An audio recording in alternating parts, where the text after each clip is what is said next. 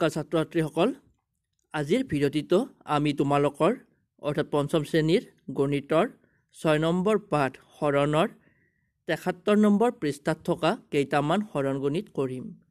তোমালোকে ভালকৈ ভিডিঅ'টো চাবা দেই। যে হৰণ কৰা যে প্ৰথমতে আমাক হৰণ কৰিব দিছে 51ক 9ৰে, যে আমি 51ক 9ৰে হৰণ কৰিব লাগিব। তোমালোকৰ চাগে মনত আছে আমি হৰণ কেনেকৈ কৰিছিলোঁ, যে আমি যেতিয়া 9ৰে 51ক হৰণ কৰিম প্ৰথমে আমি 9ৰ পূৰণৰ ভাগটো আমি জানিব লাগিব। আমি 9ৰ পূৰণৰ ভাগটো প্ৰথমে আমি চাব লাগিব, যে আমি 9ৰ পূৰণৰ ভাগটো যেতিয়ালৈকে আমি 51 নাপাওঁ বা 51তকৈ ডাঙৰ সংখ্যা নাপাওঁ তেতিয়ালৈকে আমি 9ৰ পূৰণৰ ভাগটো চাই গৈ থাকিম। এতিয়া আমি 9ৰ পূৰণৰ ভাগটো চাবলা, যে 9 গুণ 9, 9 2 গুণ 18, 9 3 গুণ 27, 9 4 গুণ 34, 9 5 গুণ 45। এতিয়ালৈকে আমি 51 পোৱা নাই। 9 6 গুণ 54, কিন্তু এতিয়া আমি 51তকৈ এটা ডাঙৰ সংখ্যাহে পালোঁ, যে আমি 51ত কৰি এটা ডাঙৰ সংখ্যা 54টো পালোঁ। যে আমি হৰণত যিহেতু আমি 51 হৰণ কৰি আছোঁ, আমি 51তকৈ ডাঙৰ সংখ্যা পাব নোৱাৰোঁ।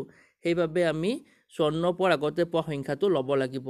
54 পোৱাৰ আগতে পাইছিলোঁ আমি 9 5 গুণ 45, অৰ্থাৎ 9ৰে 51ক 5 বাৰ যাব আৰু 9 5 গুণ আমি লিখিম 45। এতিয়া আমি 51ৰ পৰা 45টো বিয়োগ কৰিম আৰু 51ৰ পৰা 45 বিয়োগ কৰি আমি পালোঁ 6 পালোঁ। এতিয়া এই গণিতটোত আমাৰ ভাগফল হ'ব 5, যে আমি 5 বাৰ গৈছিল 9 5 গুণ 45 পাইছিলোঁ, অৰ্থাৎ 5 বাৰ গৈছিল, গতিকে ভাগফল হ'ল 5।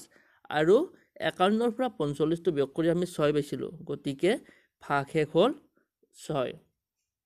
এতিয়া এই গণিতটোত আমাৰ ভাজ্য অৰ্থাৎ যাক আমি হৰণ কৰিছিলোঁ এই ভাজ্য আছিল 51 আৰু ভাজক যি সংখ্যাৰে হৰণ কৰিছিলোঁ সেইটো আছিল 9। এতিয়া আমাৰ এই গণিতটো আমি হৰণটো কৰোঁতে হৈছে নে হোৱা নাই সেইটো আমি পৰীক্ষা কৰি চাম।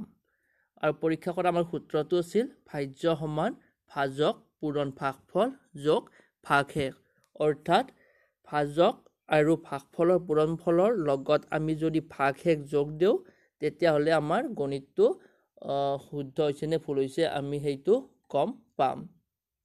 এতিয়া আমাৰ ভাজ্য কিমান, ভাজক কিমান, ভাগফল কিমান, ভাগশেষ কিমান আমি লিখিলোঁ বোলা ফাৰ্ষ্ট।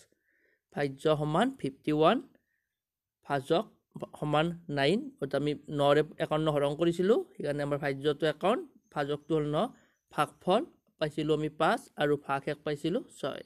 এতিয়া আমি ভাজক আৰু ভাগফলৰ পূৰণফলৰ লগত ভাগশেষ যোগ কৰিম আৰু যোগ কৰি আমি ভাজ্য পাম নে নেপাম চাওঁ বোলা, যে ভাজক পূৰণ ভাগফল যোগ ভাগশেষ। ইয়াত আমাৰ ভাজক আছে 9, ভাগফল আছে 5 আৰু ভাগশেষ আছে 6। আমি মানবোৰ প্ৰথমে বহুৱাই ল'ম, যে এনেকুৱা হ'ব 9 পূৰণ 5 যোগ 6, আৰু ইয়াত আমি পূৰণটো আগতে কৰিব লাগিব, তাৰপিছত আমি যোগটো কৰিম। এতিয়া আমি 9 5 গুণ আগতে পূৰণ কৰি ল'ম, 9 5 গুণ পাম 45 যোগ 6, আৰু 45 আৰু যোগ কৰি পাওঁ 51, অৰ্থাৎ 51, আৰু এইটোৱে হ'ল আমাৰ ভাজ্য।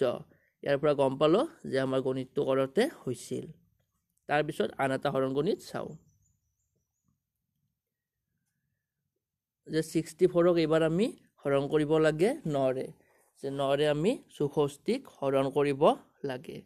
9ৰে 64ক হৰণ কৰিবলৈ আমি প্ৰথমে 9ৰ ভাগৰ পূৰ্ণতাখন চাব লাগিব, অৰ্থাৎ 9 ভাগৰ পূৰ্ণতাখন আমি জানিব লাগিব। আৰু আমি 9ৰ ভাগৰ পূৰ্ণতাখন চাই গৈ থাকিম যেতিয়ালৈকে আমি 64 নাপাওঁ বা 64ত কৰি এটা ডাঙৰ সংখ্যা নাপাওঁ, তেতিয়ালৈকে আমি 9ৰ ভাগৰ পূৰণনীয়তাখন চাই গৈ থাকিম। আমি চাওঁ বোলাচোন, 9 1 গুণ 9, 9 2 গুণ 18, 9 3 গুণ 27, 9 4 গুণ 36, 9 5 গুণ 45, 9 6 গুণ 54, 9 7 গুণ 63, 9 8 গুণ 72। যে আমি ইয়াত 64 নাপালোঁ, কিন্তু 64টো পাৰ হৈ গৈছোঁ, অৰ্থাৎ 64তকৈ ডাঙৰ সংখ্যা আমি পাই গ'লোঁ। যিহেতু আমি হৰণত ডাঙৰ সংখ্যালৈ যাব নোৱাৰোঁ, গতিকে ডাঙৰ সংখ্যাটো পোৱাৰ আগতে আমি কি পাইছিলোঁ সেইটো চাম।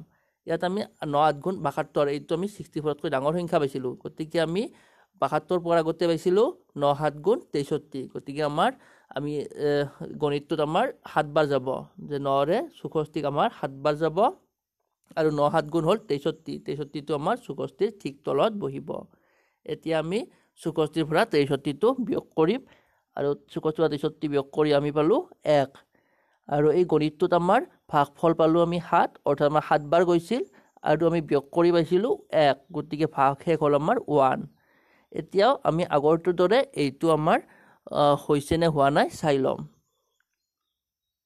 আৰু আমাৰ পৰীক্ষা কৰা সূত্ৰটো আছিল ভাজ্য সমান ভাজক পূৰণ ভাগফল যোগ ভাগশেষ অৰ্থাৎ ভাজক আৰু ভাগফলৰ পূৰণফলৰ লগত যদি ভাগশেষ যোগ কৰোঁ আৰু সেইটো যদি আমি ভাজ্য পাওঁ তেতিয়াহ'লে আমাৰ গণিতটো হৈছে এতিয়া আমি ভাজ্য ভাজক ভাগফল ভাগশেষৰ মানবোৰ বহুৱাই যাওঁ বলা ভাজ্য আছিল আমাৰ গণিতটো 64 অৰ্থাৎ আমি 64ক হৰণ কৰিছিলোঁ আমি কিহেৰে হৰণ কৰিছিলোঁ 9ৰে গতিকে ভাজক হ'ল 9 হৰণ কৰি আমি কি পাইছিলোঁ ভাগফল পাইছিলোঁ আমি 7 আৰু ভাগশেষ পাইছিলোঁ 1 অৰ্থাৎ 1 এতিয়া আমি ভাজক আৰু ভাগফল পূৰণ কৰি তাৰ লগত যদি ভাগশেষ যোগ কৰি আমি 64 পাওঁ অৰ্থাৎ ভাজ্য পাওঁ তেতিয়াহ'লে আমাৰ গণিতটো আমি হোৱা বুলি গম পাম যে আমি এতিয়া ভাজক আৰু ভাগফল পূৰণ কৰি তাৰ লগত ভাগশেষ যোগ কৰিম ভাজক আছে আমাৰ 9 আৰু ভাগফল আছে 7 আৰু ভাগশেষ আছে 1 এতিয়া আমি কৰিম যে 9 পূৰণ 7 যোগ 1 অৰ্থাৎ আমি ভাজকৰ সলনি 9 বহাইছোঁ ভাগফলৰ সলনি 7